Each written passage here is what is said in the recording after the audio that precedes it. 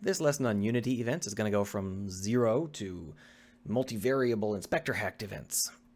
Sounds fun. Let's get started. What is an event? Well, if you have no idea what an event is, in C#, an event is basically a function that can call any number of other functions. And you don't have to hard code it. You can kind of set it up on the fly. Now, if you don't know what that means, you should really go look up the basics of events somewhere else, because what I really want to do is talk about Unity events. The problem with C# events is that Unity doesn't know what they are. So Unity can't save them, can't load them, can't show them in the inspector. They're basically invisible and intangible. It's no good.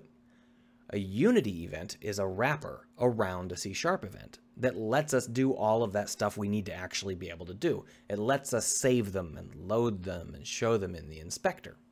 And that's very handy. How? How is it handy? Well, it lets us set up events. I want this off button to turn the rocket engine off. How do I have it happen? Well, over here in the button, here's a Unity event. It's already set up for us. All we have to do is add some functions to it. So when we click the off button, turn this particle system off.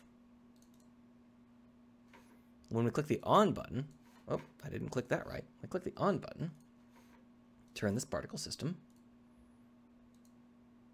on. Easy enough.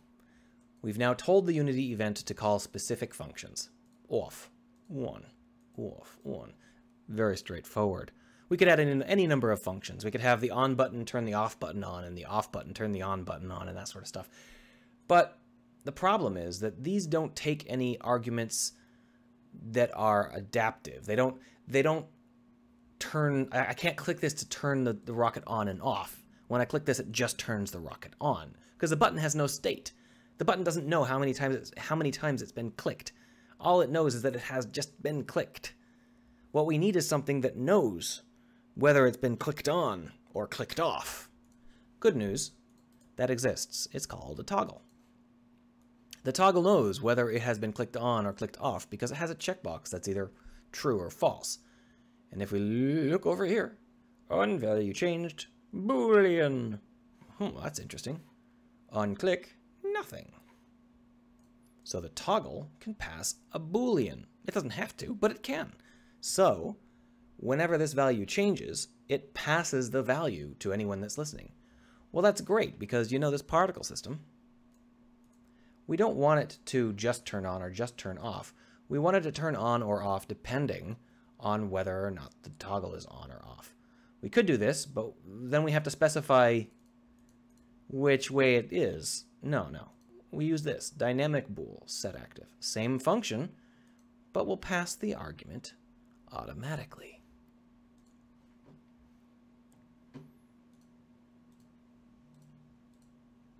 Perfect. No problem. But that's always one way. That's definitely not something that understands what's happening, because if I turn the engine off, the toggle remains on, and vice versa. So it's something where you have to remember this is very much a one-way connection. Now, with that in mind, let's talk about something else, because it's nice having these events from UI stuff, but what I really want is events from the game stuff. I really want the engine to overheat and explode, and I would like the whole world to know about it. How do I do that? Let's go ahead and make the engine overheat and explode first.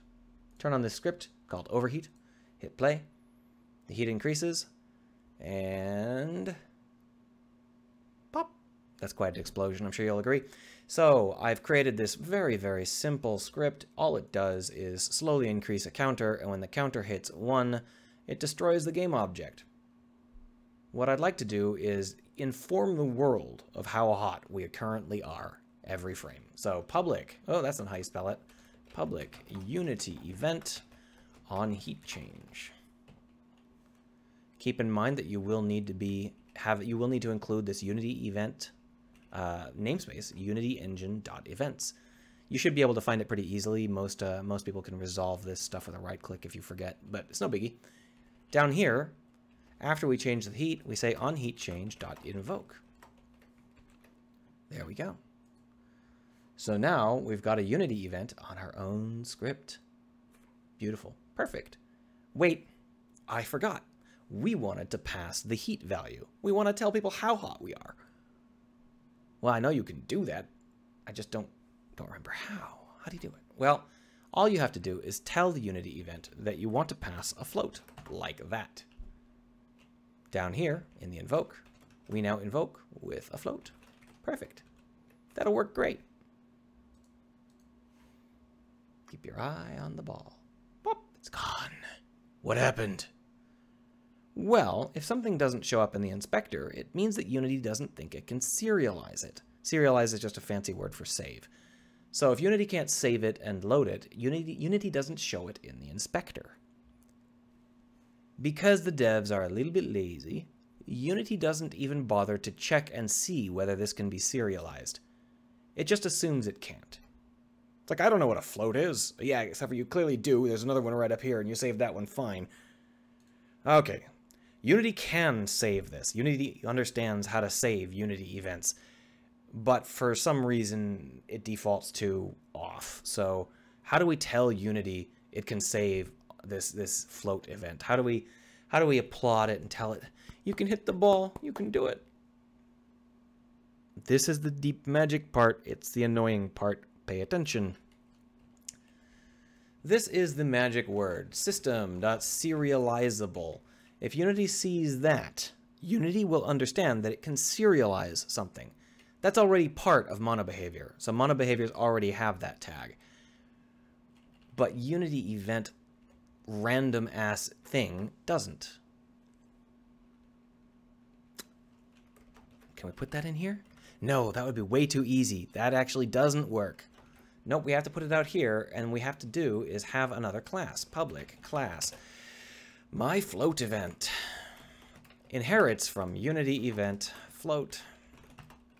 It's empty. And then instead of having Unity event float, it's my float event. So, did you catch that? I moved a little bit fast there. Unity event float is a class. This is a class. So all I've done is said, I'm creating a new class that descends from that class. And it's exactly the same. There's no changes at all.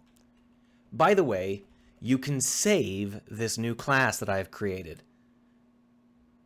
And then down here, I just say my float event instead of Unity event float. So does that work?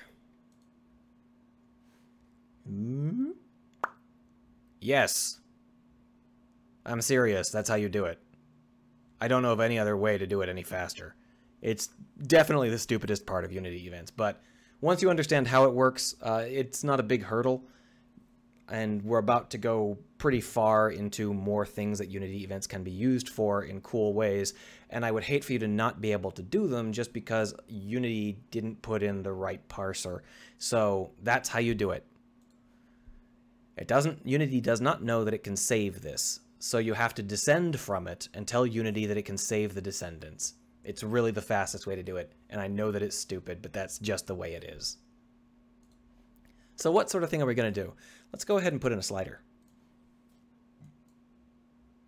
Drag the slider up, make it nice and big, like this. Up here in the rocket, on heat change, slider, value. Hit play. There it is. Look at that. It's increasing. I can fight it, but it won't help. Okay. So now we have a visual display. Wouldn't that be handy? Say if your goblin has X hit points, and you got like a little slider above the head that's filling or decreasing and showing more red. Yeah, that's how you do it. You don't like check every frame to see if the hit points have changed or code in a hard-coded HP change, so now go fetch a specific event or a specific UI thing. Instead, when your HP changes, you fire off an HP changed event, and the HP changed event is linked to the visuals. You see how that works? It's not that hard, but you have to know how to think that way. Now, what else can we do with this? Well, we've been adding things over here in the inspector for a while. I would like to maybe add them in code. So let's go ahead and add them in code. Well, just to show you how that works, let's create something that can take a float. So public void my heat is loud, float heat. And then we say debug.log name plus heat. Okay? So that's great. How do we sign up that function?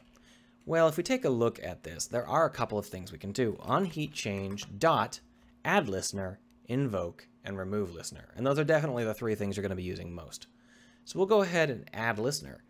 Add listener Unity action float? What's that? Don't overthink it.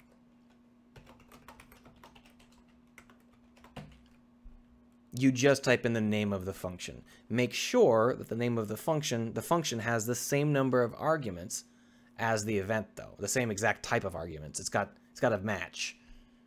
But that works. So now what we do is we hit save, we hit play, and we go over to the console. Works great, right? So is there anything wrong with that? Take a look over here. It's not showing up. Yep.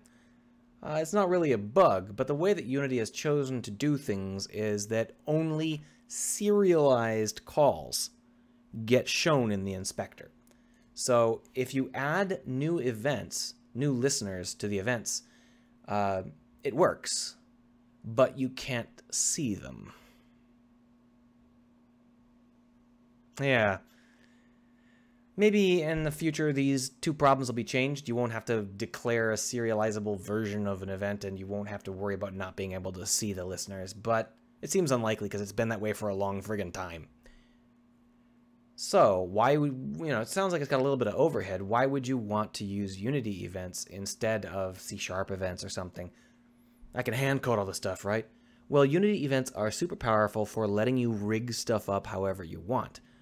You got an RPG, you want to drop in a whole bunch of, goblins, you can do that. You can do it randomly, just drop some goblins in. But the very first time you meet goblins, you can drop in a special goblin troop that's got a special set of events that allows them to say stuff, allows them to explain how you attack the goblins, because the events have been wired by hand in that one particular case. There's no reason to use a bunch of custom code. You can just wire it up with the event system. Also, this event system is pretty flexible. It's way more flexible than I've led you to believe, because you know what? We don't have to just take floats. We can take a vector 3 and an overheat and a transform. Why not? Of course, in order to do that, we're going to have a function that actually takes those things.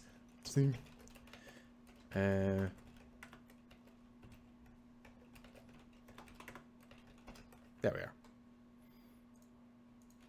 And we'll remove this listener for now. So this can take up to 4 arguments. Can't do more than 4 without extending stuff further, but it can be. Cannot access. Oh, I didn't invoke it correctly. Hold on.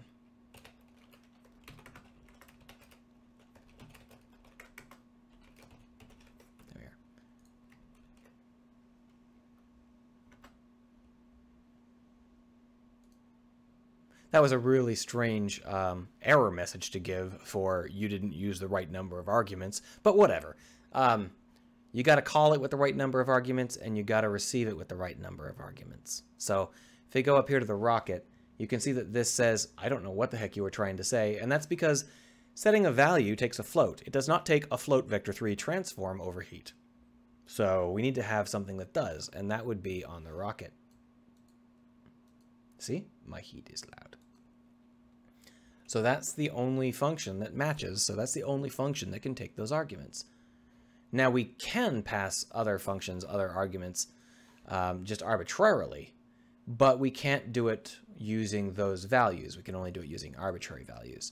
So keep that in mind if you're creating your own stuff, but this is pretty handy. Now, as I said, you can only pass it 4 arguments. You can pass at 5 if you do a lot of gymnastics, but generally speaking, just keep it below 5. 4 arguments is plenty.